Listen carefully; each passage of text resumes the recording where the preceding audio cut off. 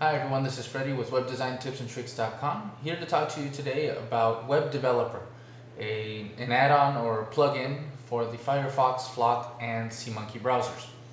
Now, I wanted to highlight this today because if you're new to web design, or maybe you've been in web design for quite some time but you're not using this plugin, I highly recommend it. I think it's very important that you can use in your arsenal, in your tools, to be more effective when it comes to web design, learning from other people. And normally the way we learn from other people is going to a website, right-clicking, and viewing the source of a website. But this plugin, Web Developer, allows you to really look under the hood, to see what's really going on. You get to see the JavaScript, the Flash, the images that they're using, the divs, the div order, the IDs and classes that they're using. And so, in a sense, you can then take that information and do some reverse engineering and implement those things into your own site and your own designs. Now, I have to admit that when I first started web design, they didn't have this, but now that they do, I'm using it. I use it and I implement them into my designs, and I think it's very powerful to use. So again, I highly recommend it, and let me show you how you can go ahead and use it. Now, I recommend using the Firefox browser. That's what I use myself.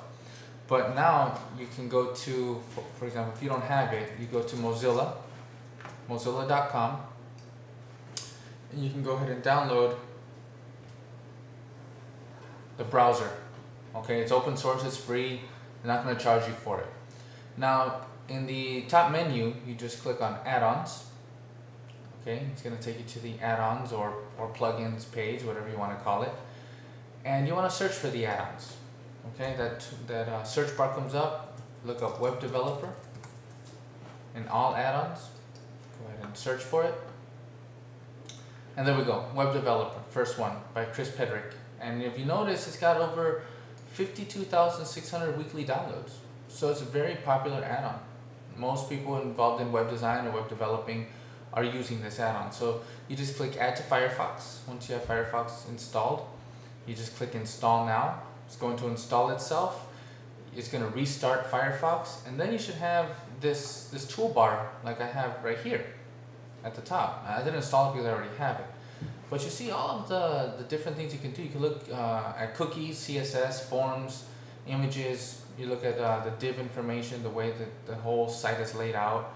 You look at miscellaneous stuff, outlines. You can resize the window. You can even view the source. Okay, but we're not going to do that. I want to show you real quick how you can use this.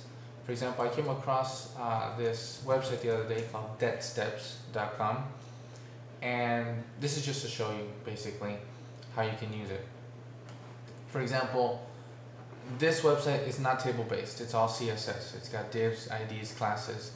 And if you want to just take a look at the CSS, you go to the CSS tab in the toolbar, you click Edit CSS, and here you see these two tabs here, text new.css and embedded styles.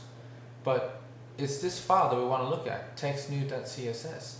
So you don't have to go searching where they have their style sheet because it popped up right there.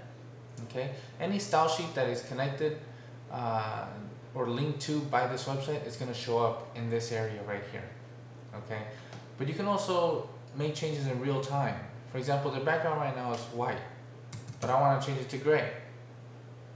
Okay, and you see the change automatically. Okay, you can change to any color, really. Okay, and you're gonna see the changes right away. Okay, you can also make other changes to it. But for example, I'm keeping it very simple right now. You look at the top header of the website, and right here you see the div header. Okay, and you want to move it over 100 pixels. There you go. The whole header shimmied over 100 pixels. And you can see these changes in real time. Now they're not concrete, they're not going to be saved, so don't worry about it. If you mess it up somehow, you're not going to mess anything up for the website owner. Because once you close this window, it goes back. You're not really making any changes to the actual code. But Web Developer lets you see things in real time so that you can get a good idea of what's going on, why certain things do certain things. Okay, you can even view, for example, information. You can look at the div order, You can look at how this website is broken up, where all the divs are. You can look up at the IDs and classes, okay? You can look at the document outline to see how the whole website or this page, how it's laid out. You see the headings that they have and other links that they have. You see this is very important information. You can even take a look at all the images that they have on their website. You see, I clicked on images, view image information, and all of these images are being shown on this page. So you can see how big, how heavy these files are. You can see the sizes of them, and that way you can implement these things into your own design. For example, these two images are part of the header. Now, had you not looked at the images, you might have thought that there was just one image.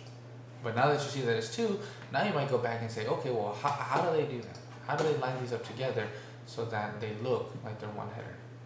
So again, you can do a lot of things. You can go to miscellaneous. You can display a ruler, okay, so that you can measure how big certain things are. And like, for example, here it tells me it's 976 pixels by 472 pixels, okay? You just refresh it and it all goes back, okay? Like I said, you can go ahead and tinker with this. I like it. It's a lot of fun. It really lets you look under the hood of these websites, as I said before. This web developer for Firefox, Flock, and SeaMonkey. I highly recommend it. Go take a look at it yourself. Leave me some comments on my blog, webdesigntipsandtricks.com. Okay, have a good one. Bye-bye.